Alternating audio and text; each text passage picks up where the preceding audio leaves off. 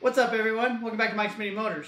So today we got a new bike to the channel. This is my 2006 Honda Metro.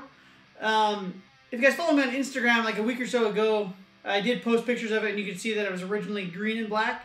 But the green paint on this was flaking off and had some damage on some of the panels, so I decided to repaint it, and I just went all black because I do black most of the time. And the front half turned out really great. I had problems with the clear on the back half, so don't pay too close attention to that. But other than that, the only other real thing I've done to it is I put the Get engine off of my Ruckus on here. And so it's stretched it a little bit. It's got this, it's nothing special, just one of those cheap little Briggs & Stratton mufflers. And it had an intake on it. So a little bit of improvements there. Not much. But what we're going to be doing today is installing the Small Fast Things stretch kit for this thing.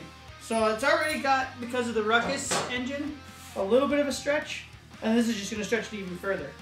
So let me go ahead and grab the camera, and as usual, show you guys the parts we're going to be doing, and then we're going to dive right into it.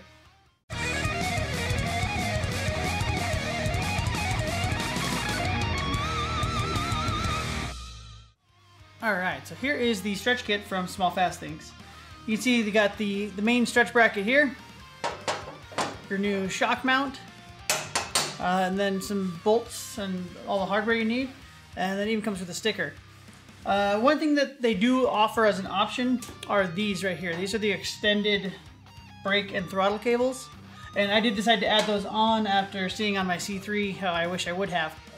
So I did go ahead and install these since I had all the panels off when I was doing the painting. But yeah, I figured why not have the extra space just in case instead of trying to stretch them. Alright, so now I got to get these rear plastics off this thing. So I'm going to do that real quick in the hyperlapse, and then we'll get this motor pulled.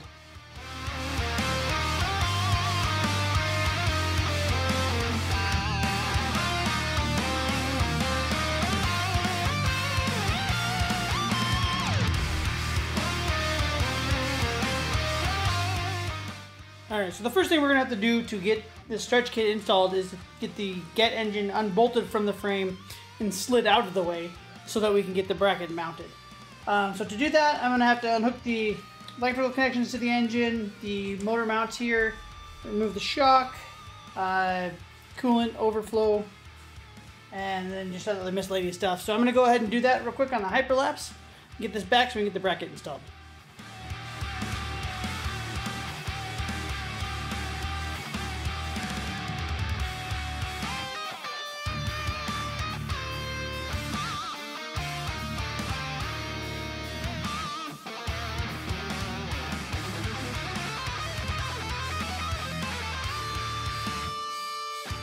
Well, now that we got that Get engine out of the way, you can see we got a lot more space here.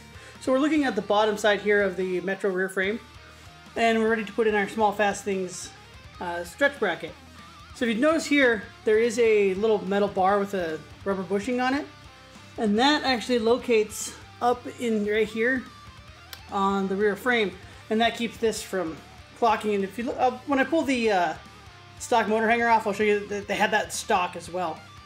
So you just need to get that lined up like that, and then get our hardware in there, and then yeah, so it's just comes with two bolts. One goes on this side, and then the other one came with some washers, because once you bolt in the one side, there will be a little bit of a gap here, and the washers are there to take up that space. So let me go ahead and get this bolted in, and then we can get our shock mount bolted in.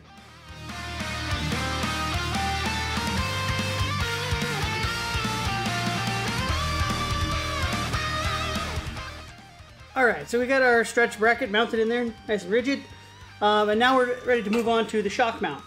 And the one nice thing about using this new shock mount is the Metro shocks come this way. I think it's a clevis end, what they call it. I forget for sure, but it's got that on both ends.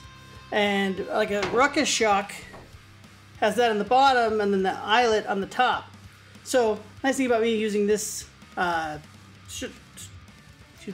shock mount is I can now run this one. So this is, you know, I'm going from the stock Metro shock to a nice NCY one. So the ride should be a bit better, which I'll enjoy.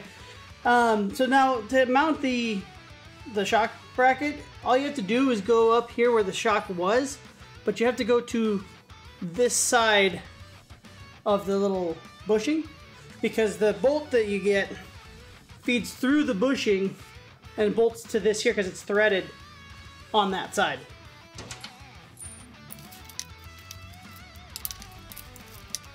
So there's the full stretch kit installed. Got your main bracket here, your shock mount, and then the extended cables and stuff that I purchased. So now we're ready to just take the motor and slap it back on. But before I do that, like I said, I'll get the motor up here and I'll show you that stock hanger so you can see that it also had the little rubber bushing that goes up there.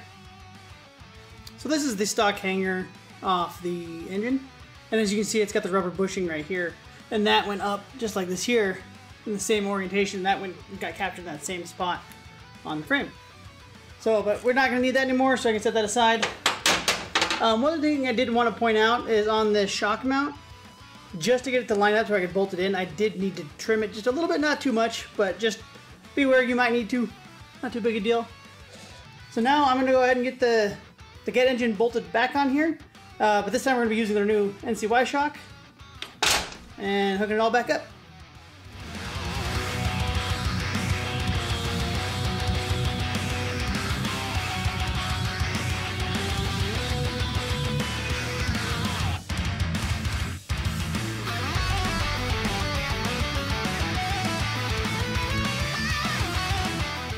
Alright, so the engine's mounted back on here.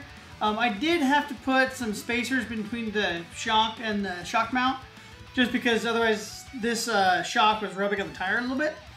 And so yeah, I just put some thicker washers in there and call it a day. So now I'm just ready to hook up the rest of it. I gotta hook up the brake line, throttle, the electrical, just coolant overflow line. And I think we should be good to put our plastics on then.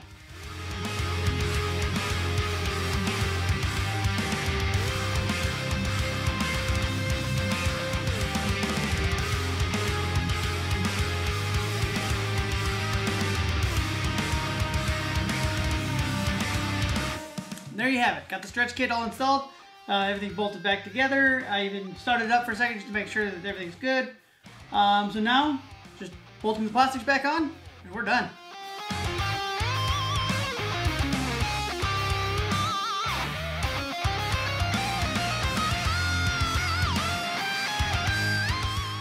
There we have it. Got the stretch installed now. Looks a bit better, I think, more stretch.